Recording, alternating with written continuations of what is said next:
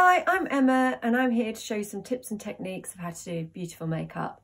In the description below are the links to all the products I use in this tutorial. Any questions, please leave me a comment below. Hi, in today's tutorial I will show you how to create a beautiful lip and how to make it stay.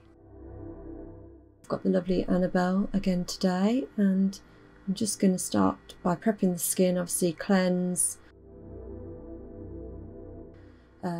I don't really tone so much, I just tend to cleanse and moisturise. And then obviously hydrate the lips using lip balm.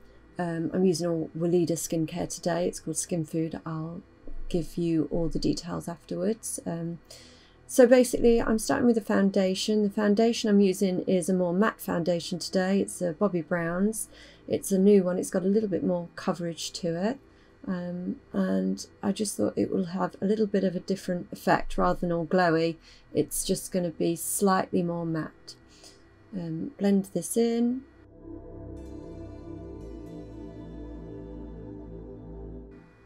So once the foundation's on, I'm going to use my Touche Clay, which is this is actually Givenchy Misterlight. I really like using these just as a highlighter. Not so much highlighting, but obviously they're just getting rid of any dark shadows and more light reflective. So I put it around the eyes, the nose and the chin, and I do this for most makeups, for whatever I'm doing, tutorial or when I'm working editorially. It's just one of the basic steps of makeup, and just blend that all away. So it gives you a nice flawless base to start the lip. Now, the first thing I do for the lips is obviously I do blot away the lip balm, and then I use concealer on the lips to give it a good base, and then I blot that away. As you can see, just so I'm going to use the tissue. Then I just get my, I use my ring finger, and I use this to get the pigment really pressed into the lip. So I obviously decanter the lipstick onto the back of my hand and then use my ring finger and to press and roll the lipstick pigment into the lips. I find that this gives me a really good shape. Better than trying to carve it out with a lip brush. So I go all along the lip, the top and the bottom, obviously starting with the cupid's bow, the bottom lip, and then working my way out. You'll find that your fingers are probably a little bit big for those smaller outer edges. So what I normally do is try and do as much as I can, and then I'll use a lip brush to sharpen up the edges. But it does give a really good shape. So I'm just going to go in with my lip brush and just carve out those edges just to be a little bit sharper. It should, by applying it with my fingers, it's almost kind of put the lipstick exactly up to where it needs to go. And then I'm just sharpening up the edges with my lip brush. Some people I know can do a whole lip without using a lip brush. And that's one woman that I know called Pat McGrath, and she does it so well, but I do need to use a lip brush as well. But I do like the idea that the pigment does sit in really well onto the lips by using your fingers and pressing and rolling.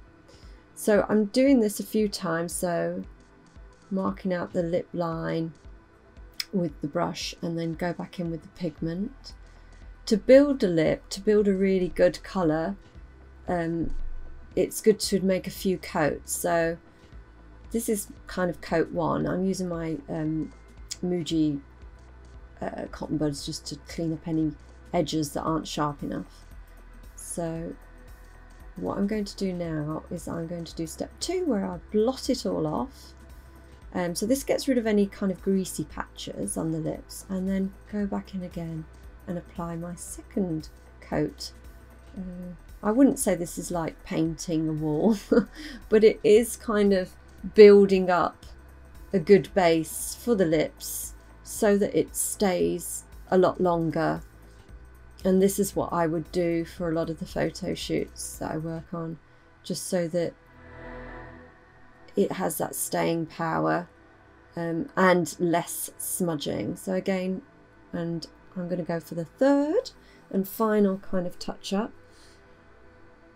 So yeah, and what I need to do is just set it with some powder. So gently, using some loose translucent powder, pat on the powder so that it dries out the lip, and then do a third coat, which I just did quickly, and round the edges to sharpen up. Once you've got your lip exactly how you want it, I use the Misterlight from the Givenchy range, and I just go around the edges slightly with the highlighter pen, and then blend in to right up to the lip line. You've got to be really super careful. It's just I'm used to doing this, but the brush is quite fluffy, so you don't want to use a brush that you can't work with to get close to the lip line. If you need a thinner, flatter brush, then I suggest that that would be a good way to do it. It's just I'm so used to doing this, I just know that this brush pushes the Givenchy Misterlight exactly where I want it to go. And this gives a really sharp finish to the lipstick. So the lipstick is kind of done. I'm just going to finish off doing a few little finishing touches. So brushing brows. I never really do Annabelle's brows because she's got such a strong brow. I don't really need to, apart from applying a brush and some gel. Curling the lashes because that always opens up the eye. I'm using a spoolie today of not a heavy mascara. Obviously the few mascaras I have used have been a little bit more full volume. So this one today is a Clinique mascara, but I'm using a spoolie to apply it.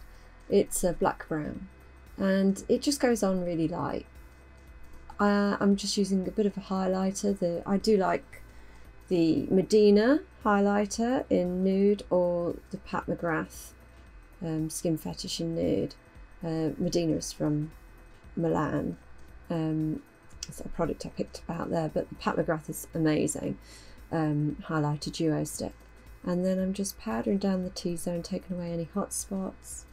And there you have the finished look.